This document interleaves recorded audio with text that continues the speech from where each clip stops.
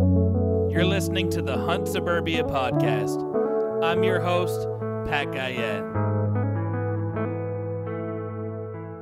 Big bucks I've been dreaming often, every night till I'm in a coffin. Vermont woods to the burbs of Boston, I'm looking for a tree to get lost in. Crisp mornings, little dust in the snow, quality time, just me and my bow. Fall evenings, I know just where to go for some quality times for me and my bow. It's just me and my bow. Well, we had a pretty eventful first week of the Massachusetts opener. I saw quite a bit of deer. I saw 27 deer in 5 sits. Brought my dad down from Vermont for 3 days. He was excited, looking forward to it all summer. He's never killed a deer with his bow, so that was our goal, just get dad at least a doe. And we had some success, so we'll talk about that, and I'll touch on some things that I learned / remembered in the first week of the season here. You know, some tips and things that I think everybody should think about before you get into the swing of deer season. Just some reminders that'll help you out there this year. And hey, that's it. We're going to talk about some Vermont deer hunting stories, deer camp, and you know, I think you guys will enjoy this one. All right, sitting here with my dad in Massachusetts. Just got done hunting 3 days in a row. Pretty hard, huh? Pretty hard hunting. Rough terrain. A lot of rocks in the woods and stuff to climb over. Yeah, but we went at it hard. We were up early and got home late. Last night we got home at 8 o'clock. Yeah, was it 8 or after? Yep. And why did we get home so late last night? Well, we had to get that doe out of the woods. Yep. My dad's first bow deer was a nice mature doe last night, so that was awesome. That's what he came down here for, get a deer. Yeah. Yeah, I was sitting in my tripod spot and set my dad up. He must not have been 30 or 40 yards away. Yeah, closer than I thought. And I heard him. I heard his shot. His deer came by, thrashing through by my tripod, and I heard what I thought was her dying. I heard her last thrash there. And that happened as I was looking at a big mature buck that was probably 70 yards out. He just didn't come down the runway I needed him to come down. But I was watching that buck. I sent my dad a text saying there's a big buck that I'm keeping my eye on. And, you know, he was looking at his phone, responding to that text, and he looked up, and that doe was standing right in front of him, right? Yeah.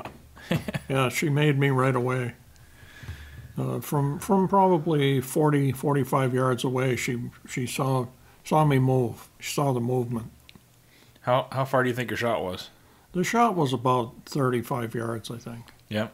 And it was a perfect shot. I mean, it just destroyed.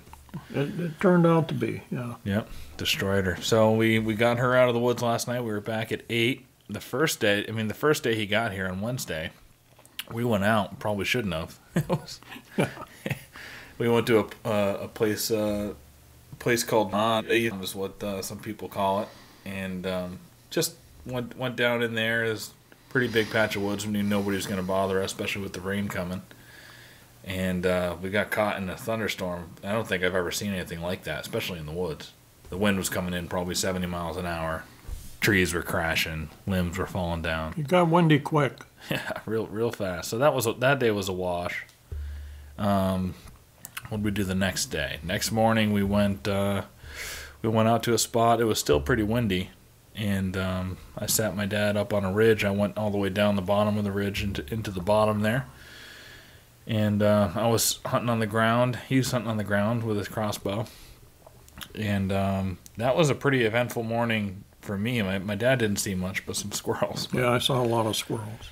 That morning I was sitting on the ground, setting up my camera, doing too much fiddling with my camera. I happened to look to my left behind me the way that I came in, and a doe was just emerging into a perfect spot where I could have shot her. It was 35 yards or so, and she was broadside. So I saw her coming out, and I reached down for my camera, turned it on, had to unlock my phone, do all that crap. And by the time I turned back around with my camera on, there was now a buck in that spot, and a pretty good buck. I didn't get a great look at it, but it had a high rack. That buck stepped behind a bush, and he didn't move. And I turned around and pivoted around to see if I could get a shot off at him if they, kept moving. As soon as I turned around, she spotted me, the doe that was in the front. So they really do. They pick you off pretty easy on the ground. It's tough. Pick out movement. Yeah, it was real tough. Well, even not only movement, but they're so used to the area and their surroundings that if they see something that's different, it captures their attention. Yeah, right. They'd never seen a blob sitting where I was sitting. Right. And they've gone through there 100 times. Yep. So she picked me off. They both blew and ran out of there. I was a little bit discouraged and sat there, and it was very windy. So I was thinking, it's a good still hunting day. Maybe I should get up and still hunt. I can work my way around, maybe push something to my dad. And so I don't know. About an hour after those deer got out of there, I stood up, and as soon as I stood up, I heard a blow to my right. There was a doe and 2 fawns that must have been 15 yards away, and they were about to step right into my shooting lane too. So got up right at the wrong time. They made me. They blew. They bounded away. I actually drew back on one, but it was about 40 yards and quartering away a little bit too much. They kind of calm down. They blow for a little bit. They calm down. They look at you and see what you're doing, try to make out what you are, and sometimes they come back. You had that happen to you last night? That's what happened to me last night. Yeah, she stood in front of me. She came into me. Like I said, she was 45 yards away when she first spotted me, and she just walked right towards me, and the closest she got to me was probably 15 yards. And she kept putting her head down and lifting it up and down and up and stamping her foot. And I made the barest movement to take the safety off my crossbow. I just barely moved it, and she jumped away. But then she turned around and came right back. And another time, she just got nervous and she jumped away and ran a little bit, and then she turned around and came right back in again. So at that point, I decided that if I had the opportunity, I would raise the crossbow slowly and see what she was going to do. And I did that, and she took right off. But then she stopped out about 30, 35 yards and turned broadside to me, and I could see her outline in the high grass. And that's what I shot at was the outline. So did it go through any of that high grass at all, or what? Well, it was just grass. It wasn't brush or anything. So, did the arrow go through, or did the? Yeah. So did you shoot? Did you aim low, like through the grass a little bit? I have no recollection of aiming low. I mean, she was far enough away. I didn't want to aim low. But as it happened, it was a good shot. And when she was, did you raise your crossbow slowly while she was looking at you? Yeah. She was looking at me. Yeah. She just didn't. There were no times when she would turn away and to allow you to do that. No. She was fixated on it. Yeah. She kept watching me. And then yesterday morning, we went back to the same place we went the day before that in the morning, but we both went low this time. And I had a trail camera that we checked that first day, and it had tons of bucks in there, all different, 6 different bucks that were pretty nice bucks that were 2.5-year-olds to 3.5-year-olds, and they were all feeding on it must be a white oak there. I set up the camera there just by accident. I set it up actually to put a mock scrape in front of it because there's a low hanging branch, but turns out it's a big white oak, and the deer are there feeding every night. Deer and turkeys. A lot of mornings, turkeys. Yeah. But yeah, there was a lot of videos, only up for 2 weeks, and there were videos almost every day of bucks in there. So we went back the next day. I put my dad there next to that camera, and then I went back towards the trail, just backtracked a little bit, and got up into a tree. And so I had a doe and 2 fawns come straight at me, and they went under the stand about 10 yards. There were branches in the way right under the stand. They were that close. So I couldn't get a shot, and they were going towards my dad. So They went, I don't know, 20 minutes later I heard blowing behind me. And I stood up in the stand and turned around, and I could see her doing the same thing. She was blowing, trotting off, 20 yards in one direction, and then she'd come back, stomping her feet. Tail was straight out. So they do that a lot. And last night, that I had a fawn doing that too in front of me. Well, those 3 deer came in to my right. I had checked a distance of a tree. I did it afterwards, but the deer were standing right by the tree. There were 2, probably last year's fawns, and the mother was a good-sized doe. And she spotted me right away. I mean, she was just looking around, and all of a sudden her head came up, and she's staring right at me. Yeah, she was only 14 yards away. At 14.8 yards, yeah, as it turned out. Yeah. And she did the same thing. She started stamping her foot and looking at me, and I didn't move. And eventually she kind of turned slowly and started going back the way she had come in. And one of the fawns started to go with her, and the other one stayed there. But she never took her eyes off me, and she was got into the brush there, and I could hear her blowing. And she probably blew at me a dozen times. Yeah, those does don't get as distracted as bucks. No, and then she came. I could see the fawns in the brush. I could see them moving, and after a while, she came. She stopped, and she just went with them, and they were gone. Yeah, well, that's the problem with hunting the last few days. It's been very windy, so you can't hear anything. You really can't hear them approach. So all of a sudden, you look up, and they're right there. Well, I didn't hear any of them, and like I said, they were 14 yards away, and I never heard them. They were just there. Were you sleeping? Be honest. No. No, I saw them out of the corner of my eye because they came from my right. Yeah. And stopped right in front of me.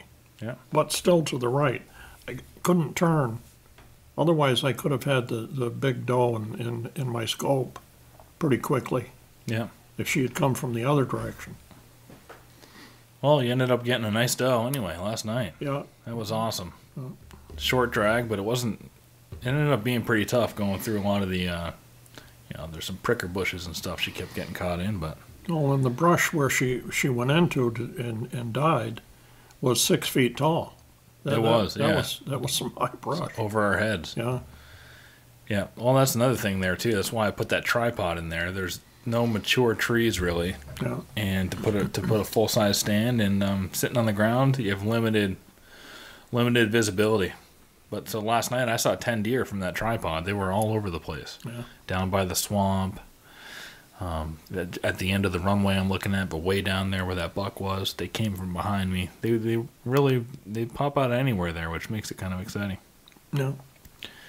And then that first day after those 3 deer I got up, when I got up and I jumped those 3 deer out of there, I did go on a little bit of a still hunt, walked around, checked out the area. I hadn't been down in the bottom that far. So checked it out for a little bit and then circled back around that camera that I checked by the white oak.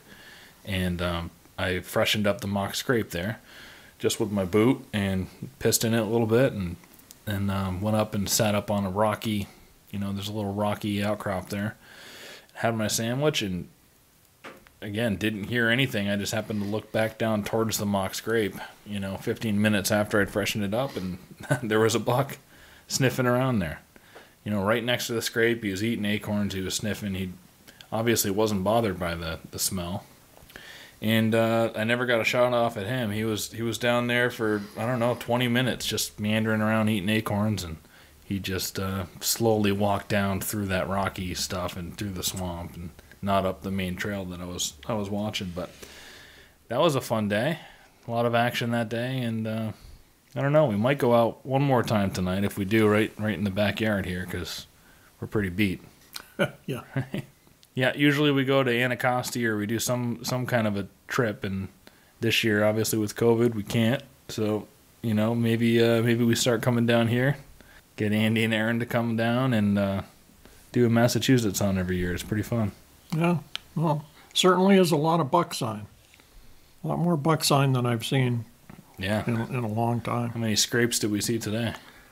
Quite a number of them. and rubs and little trees broken off, laying on the ground, all scraped up. I probably saw 30 different fresh scrapes today, so they're out there marking. Well, you took quite a long walk around, yeah. Yeah. So let's talk about deer camp a little bit.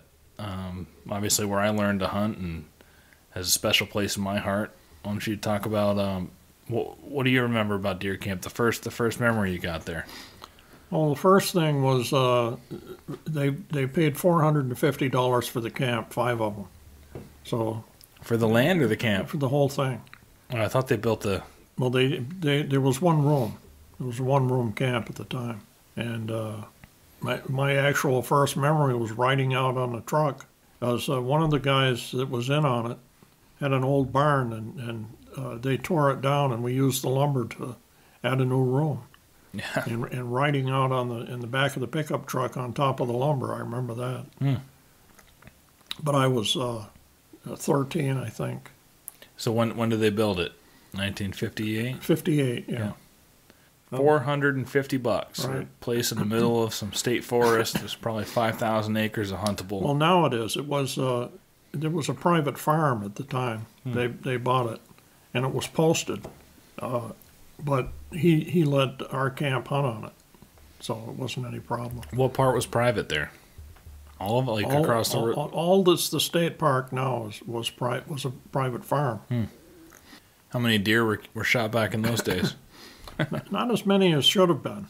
You know, a lot of those guys, there were 5 of them, and they all weren't real hunters. A lot of them just liked to get out there and get away from things and play cards and drink. So there wasn't a whole lot of hunting, and that's when there were a lot of deer out there. Yeah, the late 50s, I think it was. Yeah, 60s. So I wonder who was killing all the bucks back there. Well, there were a few shot. My father shot most of them. Yeah, I think. Well, you had some guys coming up from Boston, right? They were afraid of the woods. One guy, he was one of the owners. Yeah, but didn't like the woods. He wasn't comfortable in the woods. He had all his hunting stuff, and he had a new 30-30, and he would dress up in his hunting stuff, and he'd go out on the road and kind of walk up and down the road. And that's as far as he ever got. Yeah, I got a couple friends from Boston area too, like my friend Ross, who was just kind of scared of the woods. Gets this big these eyes when you walk in. I remember we went shooting a gun, and I think we were shooting Matt Hill's 30-06, and Ross held it down by his waist and hip fired it. And he had this giant, his eyes were bulging out of his head look. Yeah, some people aren't comfortable in the woods, and we were just talking this morning that a lot of people on my street here, they don't, they're never in the woods. We're in suburban area here, but the only time you see people in the woods, most of the time, are on the main trails, and they're with their dogs or they're jogging or running, but they don't really get off the trails. Yeah. I've got a neighbor that thinks turkeys are going to kill her. She's terrified of turkeys. But yeah. So when was your first deer then out at camp? Your first deer wasn't at camp, right? It was. Yeah, it was. Oh, it was? Yeah. I thought it was Wallingford. No, it was they used to have doe days, and they had a doe day, and I happened to shoot a doe. That was the first. What year was that? I think 61. Yeah. Something like that. But my father had always said, if you get a deer, don't try to do anything with it. He said, come and get me, and I'll help you. But he had always had me gutting rabbits and stuff like that, because he'd bring them home and give them to me to do. So I reasoned that gutting a deer couldn't be that much different. So I did it myself and dragged it out to the road. And at that time, he used to leave the keys to his car in the glove box. Mm-hmm. So I walked up and got the car, and I drove down and put the deer in the trunk and drove it back to camp and hung it. And he had seen me from across one fat pond. He'd seen the car. He was hunting over there? Go down, yeah. He was hunting on the hill. And it was all open, much more open now than it is now. And a little while later, he came walking up, and then it was all done. So. And it wasn't much different than the rabbit? I thought you were going to say No, like you not did it really. backwards or something. No, it was about the same, Yeah. just bigger. Well, what's different about? You said it was a lot more open back then. It was a younger forest. Well, Or- the farmers kept it cut, kept the roadsides clear, and it's all grown in. He had pastures down through there, and the pastures are all grown up now. And Excuse me. Was that Renegade? yeah, Yeah. Oh, so Renegade owned all the land there? he owned it. He owned everything that Biggs didn't own. Yeah, he had a couple thousand acres there. What happened to him? He died. He died and had it in his will to give it to the state? Or? No, his sisters got it, and his sisters lived in Fairhaven, and they moved to the farm, and they heard shooting out there, and they decided they didn't want to stay there, so they sold it to the state for $20,000, Jeez. and that included all of Fat Pond. Yeah. Yeah. And that's a great park now. Oh, down yeah. there. And he had a couple of barns, hay barns, and he had a house there, and the state burned them all down. But Controlled burn type thing? yeah, Yeah. Yeah. Well, we'll be out at camp now in a couple weeks, right. 25th or something like that, whatever that weekend is around there for novice weekend, and we're gonna have like a full camp. I don't remember the last time. I don't think there ever has been a full camp in October, but we're gonna have a full camp there. Me and my buddy Evan, I'm taking him out for novice. We talked about Chris, who was on last week's episode, is gonna come up and either bear hunt or bring his bow and bow hunt for deer. My uncle Andy is bringing out my other uncle Gary, Yeah, and Gary's never. I mean, he's never hunted. he's like the farthest from a hunter that I can imagine. Yeah, But that's awesome. He moved to Vermont a couple years ago, so I think he's just starting to get the bug a little bit. well, he's willing to try it out, I guess. Willing to try it out. I think he wants to come to camp and hang out, cause and our family camp has this lore to it. And people want to, if they haven't been and seen what it's about on hunting weekend, they want to go. And then I think Aaron's coming down with his father-in-law, and Jim's coming down too. So Yeah. we have 10 bunks in there. I think 9 will be full. That's great. I can't wait for that. Yeah, I don't know if Andy's going or not. Yeah.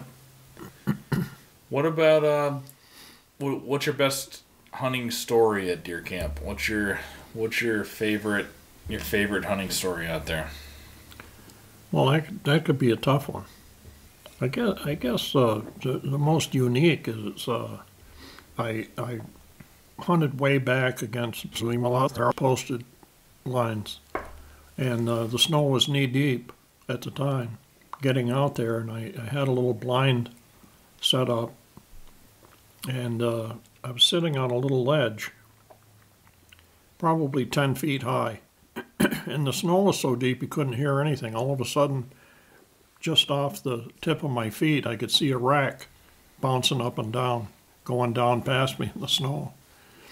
And I turned to the right because the deer stopped and was looking down over the hill. But just then a limb snapped out in the woods and he was gone. I never got a chance to get him in my scope. And I remember him going down through the snow, and it was just a cloud of snow because it was all blowing up where he was running. And I stayed there probably another hour or two, and I could see another deer coming towards me, and it turned out to be a spike-horn. And I shot that and had some time dragging it out of the woods through all that snow. Oh yeah. But the next day, my brother Andy shot a spike-horn up there and used my path to drag his out. But that's when we could shoot spike-horns. All right, let's get into the winner for the Trophy Ridge raffle. So if you guys remember last week, all you had to do was send in an email with a question that you would like us to answer on a future podcast. So I think we only got 12 questions, by the way. So whoever sent in a question, thank you, and you've got a 1 in 12 chance of winning the site, so that's pretty darn good. We're going to go into, let's just read the question out. I'll give it an answer, and then we'll announce who sent that question in, and that's the winner. So the question this week was, I would love to hear more about how you guys picked the best spot/stand location to hunt big bucks. So for me, I think everybody knows by now I haven't killed a big buck, but this is the year that I've put the most focus into it. And what I've done that has already helped me, I've seen 3 big bucks in the first week here, was just a lot of scouting. And it was a lot of, it started in the spring, went out, found a spot with a bunch of old rubs, didn't look like anybody was ever in there. I put up a couple cameras. I had dozens of deer in there all summer long, watched some of them grow some good antlers. And I just knew that was going to be a spot that held some deer. So I chose that spot as one of my stand locations, but I also scouted out 4 or 5 other spots, just running a lot of cameras, and looking for last year's rubs, and a lot of last year's scrapes will still be visible starting in the spring. So get out there, put in your time in the off season. It never really does stop. I'm realizing that this year. So do a ton of scouting. Some other guys might tell you that they find big sheds and they go shed hunting. That's not something I've been able to do yet, but I will start next year. Go out and look for sheds in January, February, March. And if you find a big shed, that's a surefire way of knowing there's a big buck in there, and he's probably going to be a little bit bigger next year. So go out and look for some sheds, and if you find a good one and you see some other sign in that area, target that with cameras over the summer, and then put your stand location up. And then again, one other thing I would say is, once you find that area, get an idea for where they're bedding there, where they're going to be eating there, and what the travel route is. There should be a couple of different trails to choose from, and just set your stand up 20, 25 yards off of that trail so that when they're walking on it, they're going broadside. And that's really all the advice I can give you. And without further ado, thanks to Frank from Guyette for submitting that question, and you won the Trophy Ridge site. So send an email to huntsuburbia@gmail.com. And I'll share with you a couple of different options that they sent us for sites, and we'll let you choose one and send that right over. So congratulations. Trophy Ridge products are intelligently designed to give you a distinct advantage and be deadly accurate. The team at Trophy Ridge believes smart, hunt-inspired innovation should be at the foundation of each product's existence. You have enough to worry about on a hunt. Your gear should not be one of them. Trophy Ridge accessories give you the comfort of always knowing you're using the best bow hunting equipment when out in the woods or at the range. For information on the all-new 2021 lineup of Trophy Ridge sights, quivers, rests, releases, and stabilizers, visit trophyridge.com. Trophy Ridge, the tools bow hunters trust. Okay, and for next week's raffle, we're going to go back to giving out the Elite membership to OnX for a full 1-year subscription. And all you got to do to enter next week's raffle is share the podcast on one of your social medias, make a post about it, tell your friends about it, and take a screenshot of that and email it to huntsuburbia@gmail.com to show us that you're sharing it. We really appreciate the love. Or you can write a review on iTunes or Spotify, wherever you're allowed to write a review. Give us your honest opinion. You're not going to be discounted any points, or your name's not going to be put at the bottom of the drawing, I promise you. Give us your honest opinion, write a review, and take a screenshot of that and email that to huntsuburbia@gmail.com. And next week we'll draw a winner for a 12-month Elite membership to OnX. Yeah, so you don't like that? You don't like that law? I don't think it makes much sense. I think Leonard Leroux, quite some time ago, my brother and I went to a seminar that he was giving about whitetails, and he said that a spikehorn was a genetically inferior deer, that a deer should go from a button horn its first year to at least a 4 or 6 pointer the second year, if it was getting adequate nutrition. And I've always, he's a naturalist and a wildlife photographer, and he was in Vermont to push the doe seasons. a lot of people didn't want to hunt doe. But according to him, you could tell by the browse lines along, just driving up into the state, look out into the trees and see the browse lines. He said, you have way too many deer. Yeah. You know, they're eating all the trees. Well, have you seen the browse lines on this road here? On some of the, I mean, it's real bad. Yeah. But yeah, you can see they're right about 4 feet tall. What was I going to say? That I just heard of a law in some places in New Jersey. One of our listeners was telling me that they have a earn a buck rule that they call. You have to shoot a doe first before you can shoot a buck in their state. I think that makes a lot of sense. You hear in Vermont all the time that they want more doe shot in certain places. Our camp especially, actually, we're in the zone where you have surplus permits all the time. Well, for muzzleloading season. Yeah, for muzzleloading season. Yeah. But the sole purpose is to get the doe population down there. Right. Because the buck-to-doe ratio is all off. So that would be kind of fun if they're already doing the early muzzleloader season. Right. That's a doe season. Yeah. Why not make that mandatory kill a doe before you can kill a buck? Then you can go back. You could even do that and not do the antler restrictions, because that in itself will make less bucks be. You know what I mean? Well, I think the whole point of these people that want antler restrictions is that they feel that a spike horn is a young deer, and the next year it'll have a rack. Hmm. But the 1 year, I don't remember when it was. I guess it was in the 90s. We shot. Well, you got one.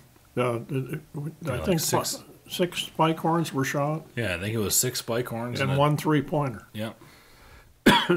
Oh yeah, I think 80% of the deer that we've killed at our camp have been spike horns. And one of the spike horns was 7.5 years old. So that to me doesn't make sense.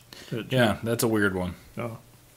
Because, I mean, maybe he declined, maybe he was an 8-pointer at one point and went back down to a spike, but it seems like it could be. Seems like a quick decline. Like 7.5 is prime for a lot of deer. Yeah.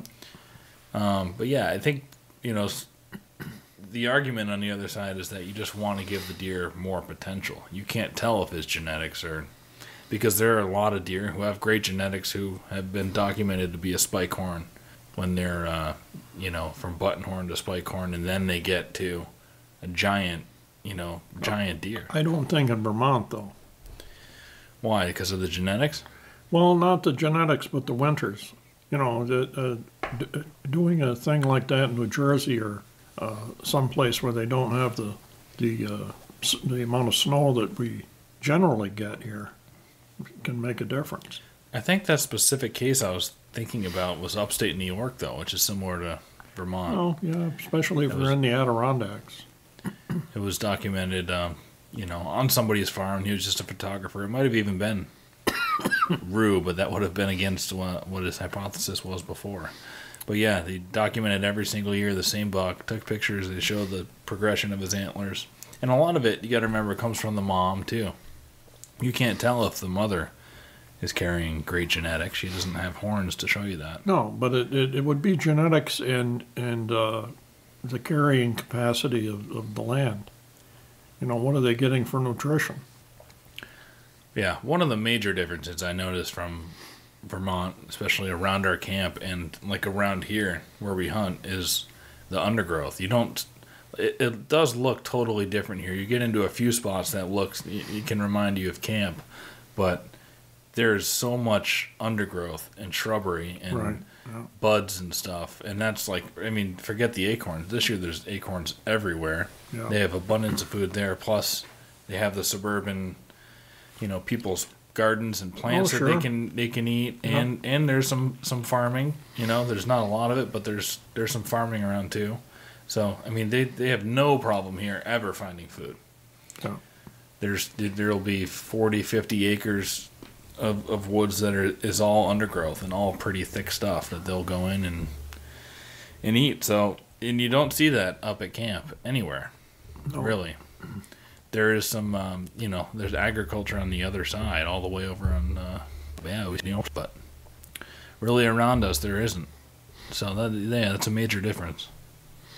One of the other things that Leonard Leroux said during this seminar was that when deer yard up, if the yard will support, say, 20 deer, and there's 21 deer in that yard, they'll all starve. Not just the one extra, but all of them. None of them will get the amount of nutrition that they need.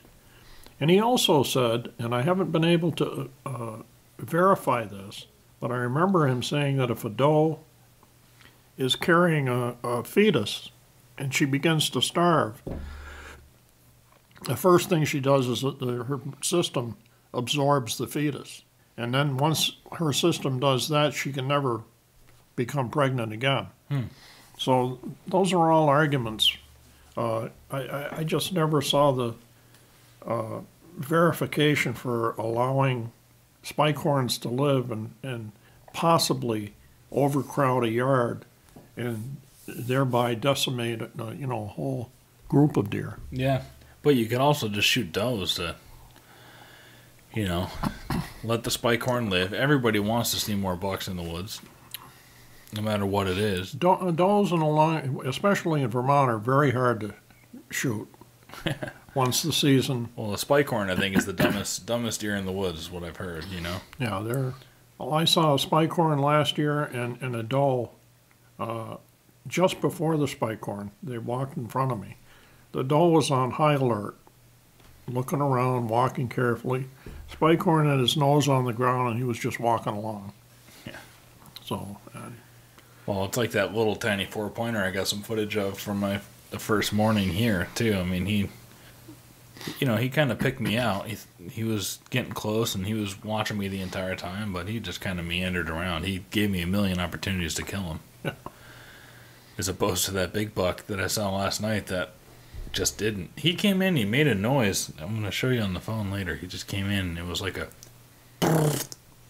almost like that. He made a weird, quick, neighing / grunt / snorting sound. There were two does there, though, right? There were two does in front of him, two big does. And then I saw the does get startled a little bit and kind of trot off. And right after that, you hear that sound. It was cool. I was sitting up there in my tripod, shaking a little bit of adrenaline, like, oh man, that's one of my target bucks. But, yeah, different story than out at camp. Out at camp, you shoot anything that walks by that's legal. Because, there's a lot of hunters around. I think that's another reason why, they don't traditionally get big at camp. There's a lot of hunters. Well, there aren't anywhere near the number of hunters that there once were. There used to be a lot of people out there. Parked all over the road and down at fields. And there were a lot of people. Now there's not anywhere near that number of people, although I think it's starting to come back a little bit.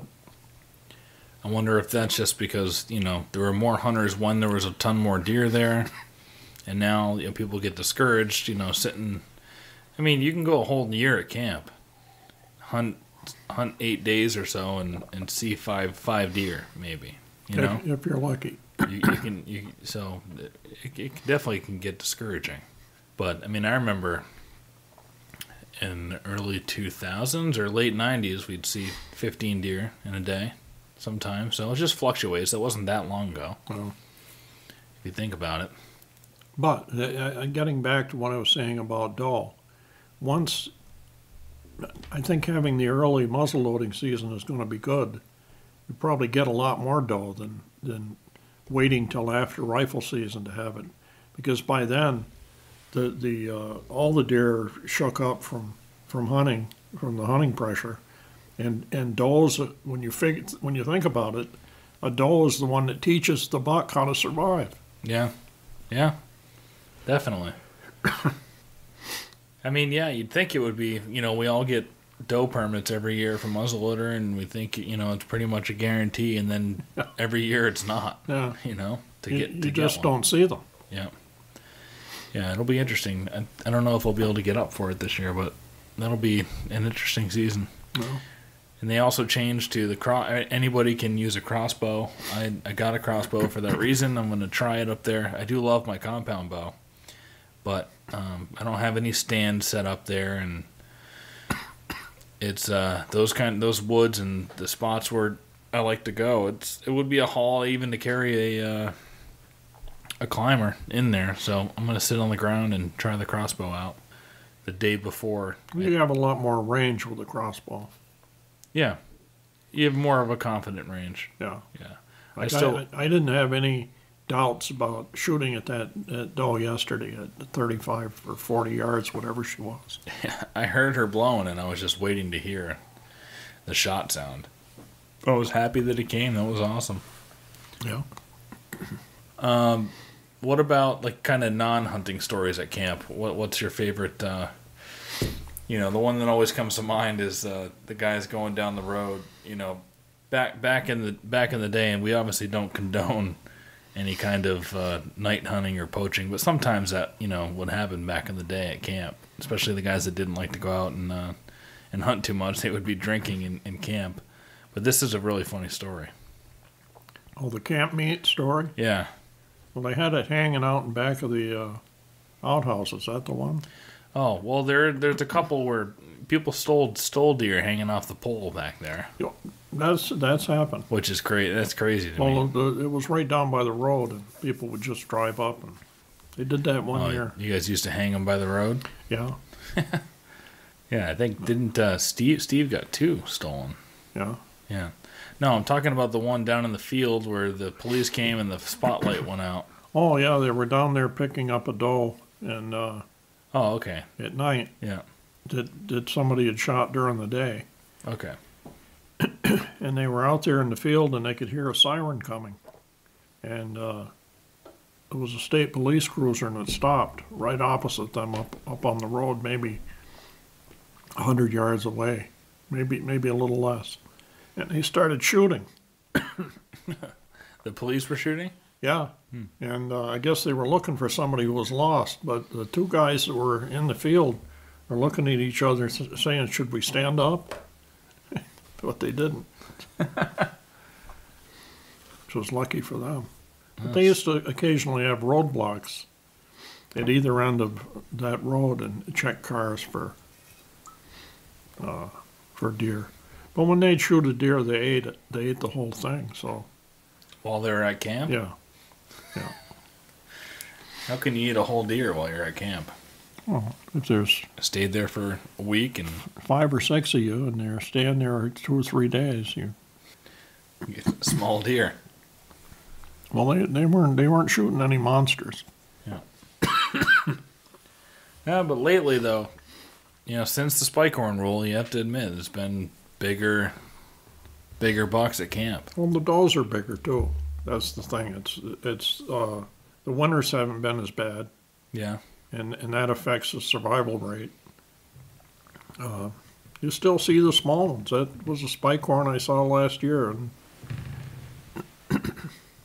I think every year since the spike horn law, I've had a spike horn walk up to me. I've had 3 that I can think of.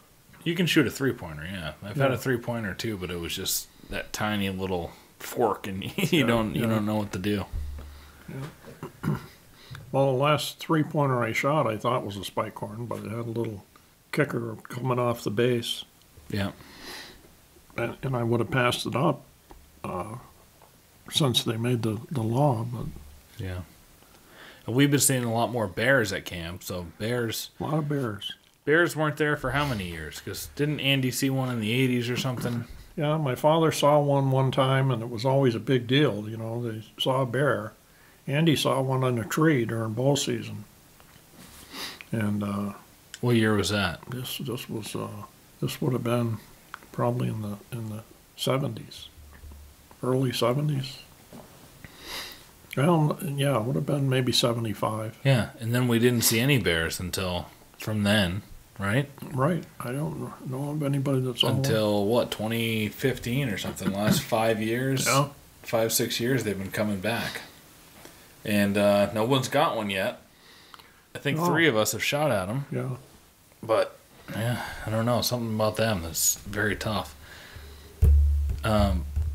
Chris from Big Woods Buck says just shoot them right through the shoulder. We were thinking you had to wait for the shoulder to the front leg to go forward and all that stuff. Right, He said right. just shoot them right through the front shoulder. And they should die. I don't know what was happening. That first one, how close was he to you that you shot? Well, the first time I shot... You had the first sighting of a bear, right? Since 75, I think that shot was the... It might have been... No, I think Andy had already shot at one. Oh, did he? But when I first saw it, it was about 100 yards away or more, going from my left to my right. And I took a pot shot at it, and it turned and came right towards me, which kind of amazed me. And I was up on a cliff, and I got another shot when he was down below me. And by the time I worked the bolt on my 270, he was up there with me, about 10 yards away maybe. Jeez. But he was hidden except for his hindquarters. And I wasn't going to shoot him in the hindquarters, and he stopped. And I'm looking through my scope, and all of a sudden, bang, he took off, and he went right up over the top of that ridge. I had one more shot when he was running, and we never found any sign that I hit him. But you shot him at 10 yards? No, I didn't shoot. He was stopped there. All I could see was his hind end. Oh, okay. Yeah, and I've had two different shots at bears. One was climbing almost up a sheer cliff. That time I was sitting at the bottom of that gut there, and there's a rock face cliff, and I heard a racket coming down, and kind of came down the gut face, and then stopped and just climbed up that rock face. It was crazy, and I shot at him going up that thing, but I even climbed up that. And I found one tiny little speckle of blood. That was it. So, I don't know. Something about them. But one of these days, somebody's going to get one at camp. Yeah. That'll go on the list. Well, we got the big one on the camera. Oh, yeah. That one's huge. Yeah. I don't have any idea how to judge how big a bear is by that, but he looked like a 300-pound bear to me. 3 or bigger. He was, yeah. He had was an huge. awfully big head. and a big body on him. Yep. Well, maybe next year we'll go and do a bear hunt instead of a deer hunt somewhere, and go and do a bear hunt. Yeah. Try to get one. And moose, you went on a moose hunt once, right? I didn't. Oh, yeah, I did. Yeah, I that's right. Dan. Well, Dan got the tag. And Had you the went. tag, yeah. Well, there are a lot fewer moose now than there were because of the ticks. Yeah. And Yeah. The warmer it gets, and the more ticks there are. Unless it's dry like it was this year, and Yeah. seem to be fewer. Look, I hate ticks. You hate ticks. I know you hate ticks. I know your parents hate ticks. I know your kids hate ticks. We all hate ticks. You know what I want to do to ticks? I want to kill them. You know how you do that? Sawyer permethrin. Not only repels ticks, keeps them off your clothes, but if they do happen to get on there, it'll kill them. They only have to go over 1.5 inches of your clothing that's been treated with Sawyer permethrin to die. What's better than that? Maybe killing a big buck, but this is a close second. These guys are an amazing company. They're U.S. based. They're family owned and operated. Look for the yellow bottle.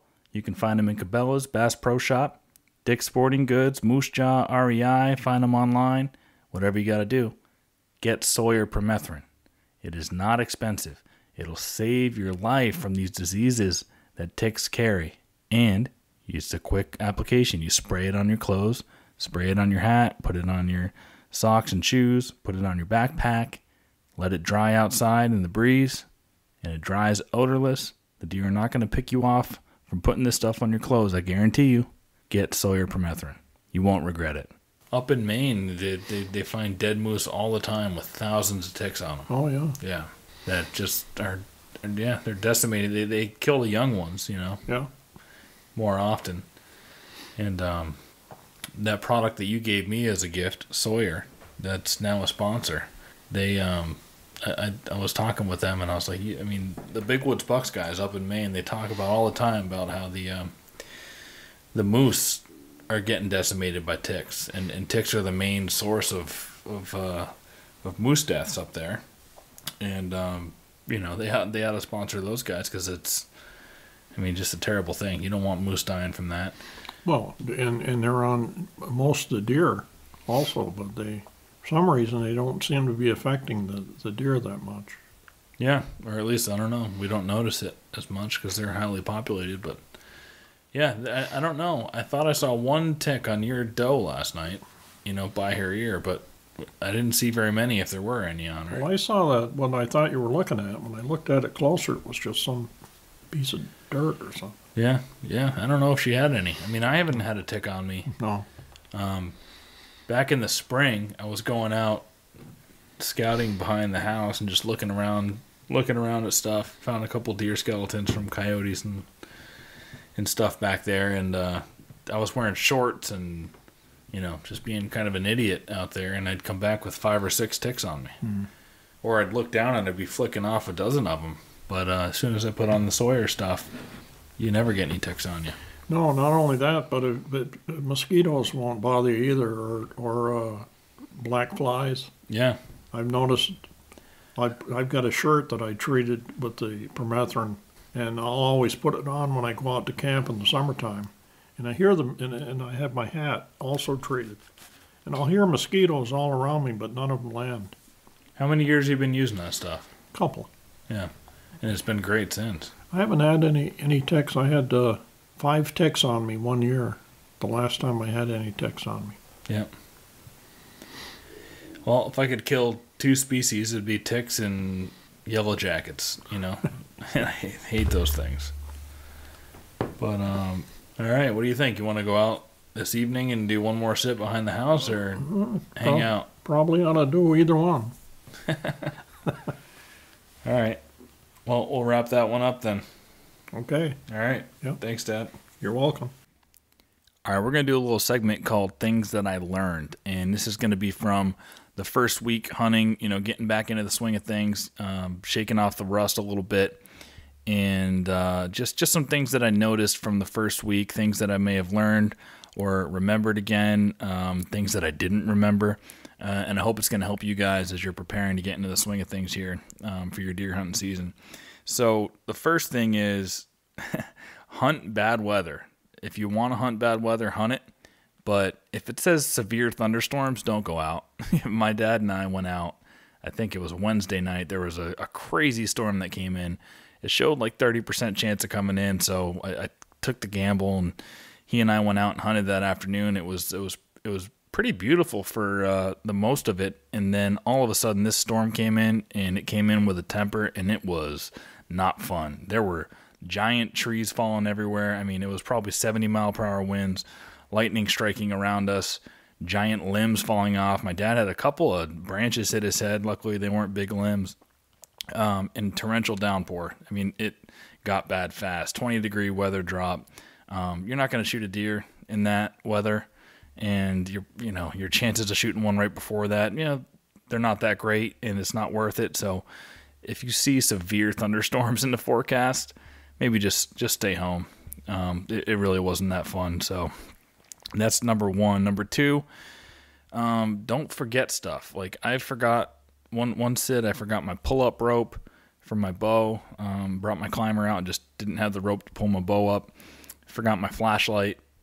So I, got down a little bit earlier that night to get out while it was still light. I was hunting the edge of a swamp. It gets real dark in there quicker than hunting other places a lot of the time. So don't forget your stuff, and just keep a checklist. That's the only way you're going to make sure that you have everything that you need for the hunt. You will forget stuff, but if you have a checklist, you go through it real quick. It'll take you 2 or 3 minutes before you go out. Make sure you got every single thing that you need. Don't forget your knife. Definitely don't forget your license and your tags. There's a lot of little things that is easy to forget. So just make a quick checklist and run through it before you go out. Number 3, no matter how many times deer might spot you or blow at you or spook and run away, and you think that you're not going to see any deer for the rest of the day because of it, they alerted every deer within a mile radius. It's just not true. They might, put a couple of deer on high alert for 10 minutes or so, but this happened a couple of times this first week. I've had deer spook. I was going into my stand. I jumped something that was bedded right next to my stand, blew at me in the dark, and I'm sitting there thinking, everybody does it. Oh man, that's probably going to blow my hunt. But I saw 10 deer that day. The deer were coming in from everywhere. So don't let that discourage you. Also, the first morning I was hunting with my dad, I had a doe and a buck sneak up behind me, and I was hunting from the ground. And I turned around and looked at them, and I saw the doe. I didn't even see the buck at that point. I saw the doe enter an opening, and started fiddling with my phone to try to get Instagram Live on. And by the time I turned around, in that spot where the doe was, there was a pretty nice buck standing right there. And I pivoted around. The buck was behind a bush, so I thought I was safe, and I forgot about the doe. Don't forget about the doe. She's going to be watching you. She's much more alert than a buck. The buck's distracted, so many times the doe is going to be the one that picks you off. So that's another thing. If you got a deer that you're trying to shoot and you know there's other deer in the area, you got to know where all of them are and if their heads are up and when you can move and when you can draw and all that stuff. So pay attention to all of them. But bottom line is they spooked. I got a little bit discouraged about I sat for another half hour, and I decided to get up and do some still hunting. As I was getting up, there were 3 does. I think it was a mother and 2 skippers. They were 15 yards away. As soon as I stood up from my spot, they blew at me, and they got out of there. And there I am again, getting a little bit discouraged, but I went on a little still hunt. I made that mock scrape, and this is point number 4. Peeing in your mock scrapes, so far, from what I can tell, isn't going to hurt. I peed in a mock scrape, I freshened it up, I changed my card in one of my cameras I had in that spot, and 15 minutes later, I shit you not, 15 minutes later, a buck walked up, and he was an 8-pointer. He wasn't a huge 8-pointer, but he was an 8-pointer, walked up, put his nose right in that scrape, sniffed around, and then casually ate acorns for 25 minutes or so in front of me. He was just browsing. I was on the ground, and I didn't have a shooting lane at him, and if he kept walking on that main trail, it would have been broadside at 20 yards, but he didn't. He took a different trail and kept brush between us. But listen, I can say that's the first time that I've sat, peed in a scrape, and had a deer come up, let alone a buck. I don't think he was attracted to the scrape. I think he just came in, and he was headed that way anyway. There's a nice big white oak tree there, and he was eating on those acorns, but it didn't scare him away. So don't be afraid to pee in your mock scrapes. At least give it a try, and put a camera up on it, and that'll tell you if they're really don't like what you're pissing or what. Number 5, when you're hunting on the ground, you really do make sure you got a big tree that you can conceal yourself. And I should have known, interviewing John Coffey last week, this is what he told me: you got to have a big tree or a root ball. And I was kind of an idiot that day. I was sitting in, I had some background of some thick brush that I thought was going to conceal me, but it doesn't. You need something solid to be in front of you to be able to turn and set up for a shot. I got picked off 2 times by 2 different sets of deer that day for pivoting around. That buck who was sniffing my mock scrape, I did have a chance because I was behind a big split tree with a V in the middle, which was pretty nice. I was going to shoot right through the V, but he just didn't walk the way I needed him to. So if you're going to try hunting on the ground, make sure that you do have a big root ball or a big tree, something that can help conceal you. And then finally, one thing I want to talk about is just like when you're hunting in the suburbs, enjoy your spots, but just know that your spots can be taken away at any point, unless it's like conservation land and it's going to be there for a long time. If you're hunting private, you can get a new owner come in. They can sell the property. There can be an anti-hunter, next door who lobbies with the, private landowner, or worse, your land can get developed. There's a spot that I've been hunting. Actually, it's last year where I got my 5-pointer, my first bow buck. That spot, I went in there a couple weeks ago for the first time. It's got excavator tracks in there, and they're doing perk tests. And listen, it's probably going to get developed. I saw that it was for sale, like 50 acres. It's probably going to get developed. So, that sucks, but you got to move on. And that's why you got to have multiple spots that you're scouting, and don't get discouraged. That's just the way it is in the suburbs. If you don't like that, you obviously can go to bigger woods. I love hunting bigger woods. Find bigger patches of woods, hunt only conservation land. But if you're going to hunt private, or you're going to hunt, close to towns and in some of these areas that you really don't have any other choice, don't get discouraged if your spot gets developed or you got to move on. So that's it. I hope those tips and pointers help you guys, and straight shooting and get some deer, and give me a call, and let's do a couple of kill episodes. Thanks for listening to the Hunt Suburbia podcast. We hope you enjoyed it. We're going to release an episode every single Sunday throughout the season, throughout the entire year, and we will possibly be releasing some bonus episodes here and there throughout the week as people, come in freshly off a bow kill and tell their stories. We hope that happens throughout the season. There might be weeks where you get 2 or 3 bonus episodes. You might not get one for a couple of weeks, but there will be some bonus episodes. But you can count on us every single Sunday to have a new interview on throughout the season. Once again, thank you so much for listening, and we'll see you next week. Big bucks I've been dreaming often, every night till I'm in a coffin. Vermont woods to the burbs of Boston, I'm looking for a tree to get lost in. Crisp mornings, little dust in the snow. Quality time, just me and my bow. Fall evenings, I know just where to go for some quality times for me and my bow. It's just me and my